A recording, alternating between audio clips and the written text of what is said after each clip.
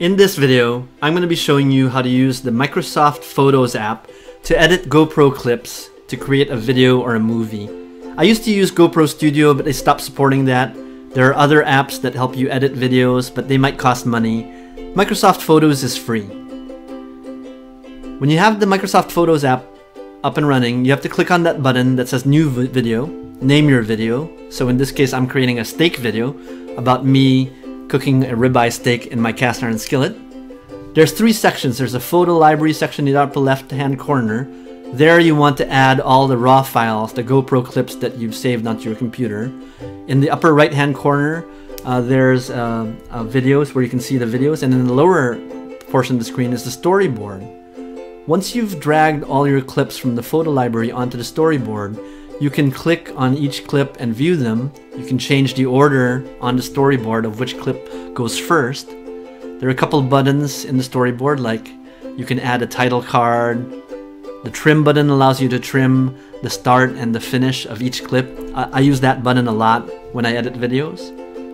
For longer clips, you might want to use the split button, which allows you to split a clip in half.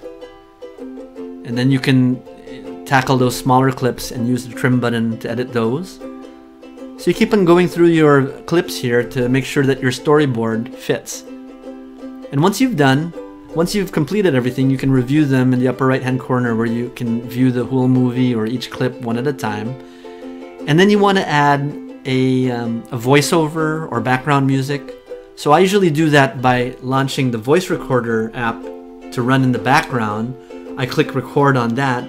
And then what I do is I go back to the Photos app and I play from the beginning. Just make sure that the volume of your laptop is turned off while you're recording your voiceover, because you don't want to hear any other sound when you're doing a voiceover.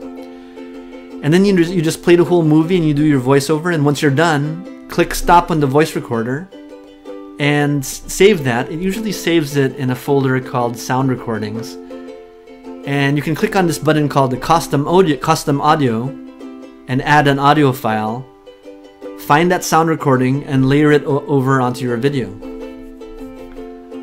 There's another button called Background Music. Microsoft Photos allows you to put music and lay that over to your movie. That might be great. I just don't know if that will create copyright issues if I upload them to YouTube. Once you're done, click Finish Your Video and save it as a high-quality 1080p video.